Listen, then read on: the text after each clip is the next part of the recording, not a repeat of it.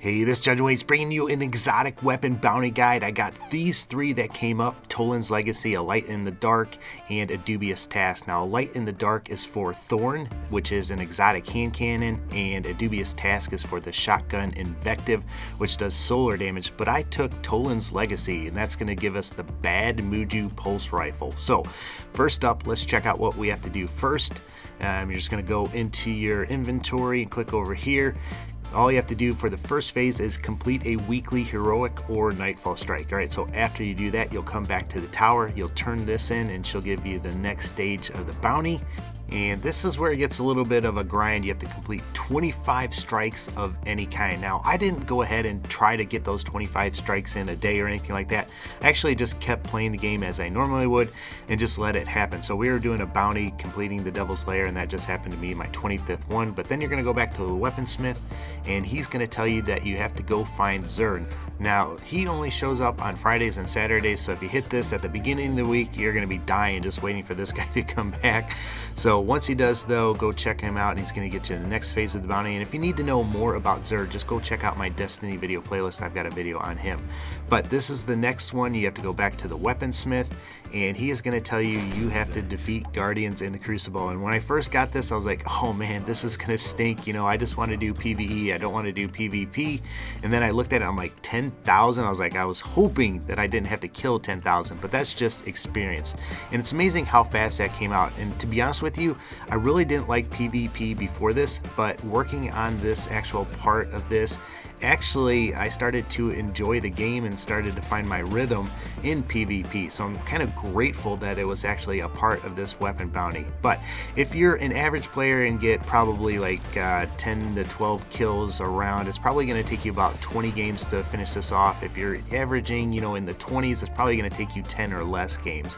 But after you do that, then it is pretty much done. You're going to go back to the weaponsmith, and I think he's going to give it to you. There it is. Yeah, Bad Juju. So this is a pulse rifle, and I'll open it up so that you can see all the various upgrades. Now, one thing to keep in mind is this gun, as you're going to see over on the left hand side, says it's full auto. That doesn't mean that it fires like an auto rifle. That means when you hold the trigger down, it will keep shooting bursts. It will shoot burst, burst, burst. You don't have to squeeze the trigger each time.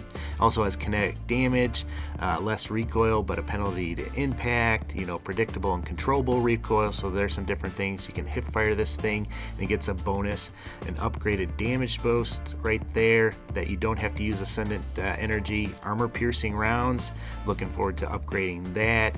Increased range and accuracy, that might be good too. Perfect balance. And String of Curses, which looks really interesting. It reloads instantly and gives you a bonus damage after every kill. So there's another damage upgrade that doesn't require Ascendant energy, and then there are 3 that will require that Ascendant energy. But this is what it looks like in action. As you can see, this thing is awesome looking. Now, the one bad part about this weapon is that its magazine size is only 15. That means you get 5 bursts before you have to reload. So I think that instant reload is going to really come in handy. You really need to get this gun up to that point. But you can just squeeze the trigger once and you'll do 1 burst, or you can hold it down and you'll keep burst firing.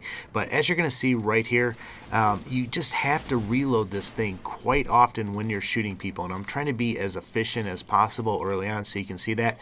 But then we're going to get into some Kel's guards up ahead, and I think you're going to see what I'm talking about. But see how I'm having to reload every time.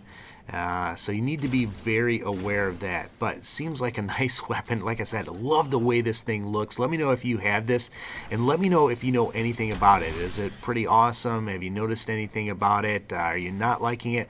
I know they've talked about, Bungie has talked about actually doing some upgrades to some of the exotic weapons.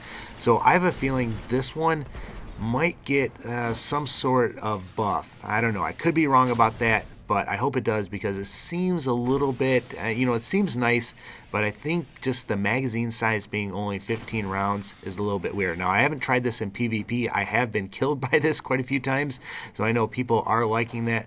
If you've tried it in PvP, let me know that as well. But as you can see, you know, 2-shotting people at range. You can pick off people's heads just up close.